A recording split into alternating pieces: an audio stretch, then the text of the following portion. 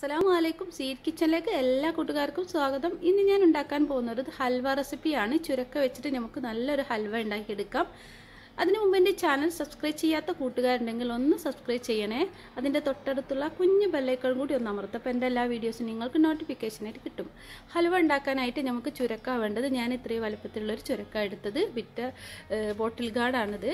അപ്പോൾ പിന്നെ വേണ്ടത് പഞ്ചസാരയാണ് വേണ്ടത്. പിന്നെ വേണ്ടത് നെയ്യാണ്. പിന്നെ ഏലക്ക എടുക്കണം, 3 ഏലക്ക. പിന്നെ 1 കപ്പ് പാൽ കേട്ടോ, 250 മില്ലിൻ്റെ 1 കപ്പ് പാല്. പിന്നെ പാൽപ്പൊടി വേണം. പിന്നെ കുറച്ച് നട്ട്സുകളാണ് വേണ്ടി. ഞാൻ പിസ്തയും കാഷ്യൂ ആണ് എടുത്തത്. അപ്പം നമുക്ക് ആദ്യം തന്നെ നമ്മുടെ ചുരക്ക ഒന്ന് തൊലി കളഞ്ഞ് വൃത്തിയാക്കി എടുക്കാം. എന്നിട്ട് നമുക്കിത് ഗ്രേറ്റ് ചെയ്തെടുക്കാണ്ട്. അപ്പം ഞാനിത് തൊലി കളഞ്ഞെടുത്തിട്ടുണ്ട്. ഇങ്ങനെ മുറിച്ചെടുക്കുക, 2 പകുതിയായിട്ട് മുറിച്ചിട്ട് നമുക്കിതൊന്ന് ഗ്രേറ്റ് ചെയ്തെടുക്കാം. ഇതിൻ്റെ ഉള്ളിൽ കുരുണ്ടാവും, അത് നമുക്ക് ഇതിൽ ആഡ് ചെയ്യാൻ പറ്റില്ല. അപ്പം നമുക്ക് അത് ഒഴിവാക്കി അങ്ങനെ അത് ഗ്രേറ്റ് ചെയ്യാൻ നോക്കുക. ഇങ്ങനെ ഗ്രേറ്റ് ചെയ്തെടുക്കട്ടോ. അപ്പോൾ ഇങ്ങനെ ഗ്രേറ്റ് ചെയ്തെടുക്കുമ്പോൾ അതിൻ്റെ നടുഭാഗത്തുള്ളത് കറക്റ്റായിട്ട് നമുക്കിങ്ങനെ കിട്ടും. അപ്പോൾ ഇത് കുരുള്ള ഭാഗമാണ്, ഇത് നമുക്ക് ഒഴിവാക്കാം. അപ്പോൾ അങ്ങനെ 2 ഭാഗവും നമുക്കിങ്ങനെ ഒന്ന് ഗ്രേറ്റ് ചെയ്തെടുക്കാം. 2 പീസാക്കി കഴിഞ്ഞാൽ മുറിച്ചത് 1 ലിറ്റർ ബോട്ടിൽ ഗാർഡ് ചുരക്ക. അപ്പോൾ അത് നന്നായിട്ട് ഇങ്ങനെ ചെറിയ ഇതാക്കി ഗ്രേറ്റ് ചെയ്തെടുക്കുക. അപ്പോൾ ഞാൻ 2 പീസും ഗ്രേറ്റ് ചെയ്തെടുക്കുകയാണ്. നമുക്കിത് കുക്കറിലാണ് ഞാനിത് ഈ ഹൽവ ഉണ്ടാക്കിയെടുക്കുന്നത്. അപ്പോൾ എളുപ്പത്തിൽ ഉണ്ടാക്കിയെടുക്കാൻ കഴിയും. അപ്പോൾ ഞാനിത് മൊത്തമായിട്ട് ഗ്രേറ്റ് ചെയ്തെടുത്തിട്ടുണ്ട്. ഇനി നമുക്കൊരു കുക്കർ അടുപ്പത്ത് വെച്ച് കൊടുക്കാം. അതിലേക്ക് 1 ടേബിൾ സ്പൂണ് നെയ്യ് ഒഴിച്ച് കൊടുക്കാം. നമുക്ക് ടോട്ടൽ 3 ടേബിൾ സ്പൂൺ നെയ്യാണ് ഞാൻ ഇതിൽ ആഡ് ചെയ്തത്. നെയ്യിൻ്റെ അളവൊക്കെ കൂടുതൽ ഇഷ്ടമുള്ളവർ കൂടുതൽ എടുക്കട്ടോ. അപ്പോൾ അതിലേക്ക് ഇനി നമുക്ക് ഗ്രേറ്റ് ചെയ്ത് വെച്ച ആ ബോട്ടിൽ ഗാർഡ് ഇട്ട് കൊടുക്കുക, ചുരക്ക ഇട്ട് കൊടുക്കുക. എന്നിട്ടൊന്ന് ജസ്റ്റ് ഒന്ന് വഴറ്റണം. 1 മിനിറ്റോളം ഒന്ന് വഴറ്റിയതിന് ശേഷം നമുക്കിതിലേക്ക് പാൽ ഒഴിച്ച് കൊടുക്കാം. നമ്മളെടുത്ത് വെച്ച 1 കപ്പ് പാൽ കേട്ടോ. അപ്പോൾ ഞാനിതൊന്ന് ജസ്റ്റ് ഒന്നിങ്ങനെ വഴറ്റിയിട്ടുണ്ട്.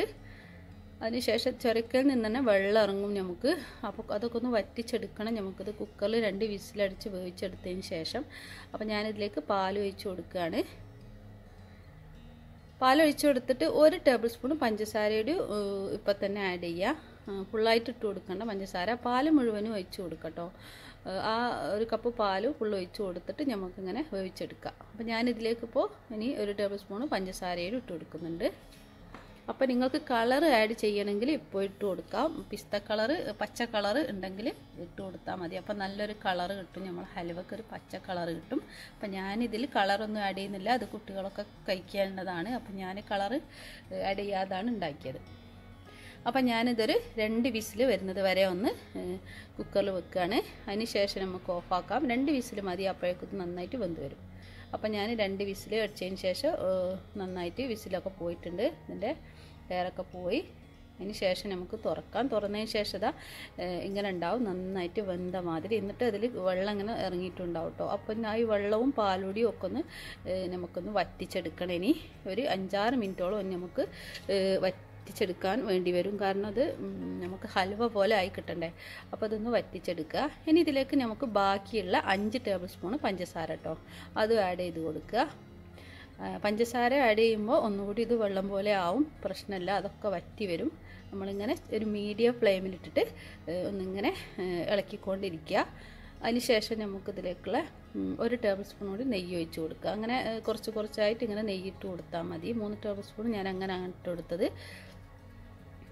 അപ്പോൾ അതാ ഞാനത് ഇങ്ങനെ ആയിട്ടുണ്ട്. ഇനി ഈ ടൈമിന് നമുക്ക് പാൽപ്പൊടി ഇട്ട് കൊടുക്കുക. കുറച്ചൊക്കെ വെള്ളമൊക്കെ വറ്റി വരുന്നൊരു ടൈമിന് നമുക്ക് 3 ടേബിൾ സ്പൂൺ പാൽപ്പൊടിയാട്ടോ ഞാൻ ഇട്ട് കൊടുത്തത്. അപ്പോൾ അത് ഇട്ടിട്ട് നന്നായിട്ട് മിക്സാക്കി എടുക്കുക. അപ്പം നല്ല ടേസ്റ്റാണ് ഈ ഹൽവക്ക്. നമ്മൾ ക്യാരറ്റ് ഹൽവക്ക് ഉണ്ടാക്കുന്ന അതേ സെയിം തന്നെയാണ് ഉണ്ടാക്കേണ്ടത്.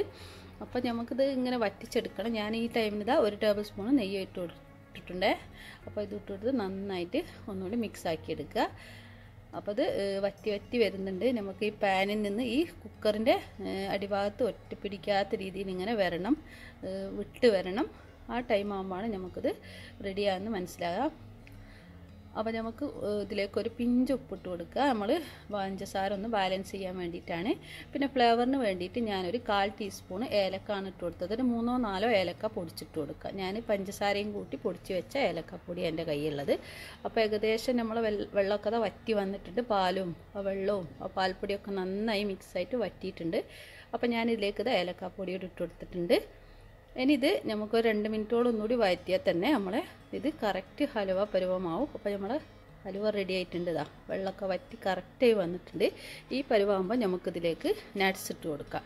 ഈ ടൈമിനാണ് നട്ട്സ് ഇട്ട് കൊടുക്കേണ്ടത് കേട്ടോ. അപ്പോൾ ഇത് ഇട്ട് കൊടുത്തിട്ട് നന്നായി മിക്സാക്കി എടുത്തിട്ട് നമുക്കിതൊരു സെർവിങ് പ്ലേറ്റിലേക്ക് മാറ്റാം. അപ്പോൾ എല്ലാവരും ഒന്ന് ട്രൈ ചെയ്ത് നോക്കുക. സൂപ്പർ ടേസ്റ്റാണ് ഈ ഹലുവക്ക്. തിന്നാലും ഇങ്ങനെ തിന്നാൻ തോന്നും. നല്ല ടേസ്റ്റാണ്. അപ്പോൾ എല്ലാവരും ഉണ്ടാക്കി നോക്കിയിട്ട് കമൻറ്റ് ബോക്സിൽ അഭിപ്രായങ്ങളൊക്കെ ഒന്ന് പറയണേ. ഇഷ്ടപ്പെട്ടാൽ ലൈക്ക് ചെയ്യുക, ഷെയർ ചെയ്യുക, സബ്സ്ക്രൈബ് ചെയ്യുക. ലൈക്ക് ചെയ്യണം, ഫ്രണ്ട്സൊക്കെ ഒന്ന് ഷെയർ ചെയ്ത് കൊടുക്കുക വീഡിയോസ്.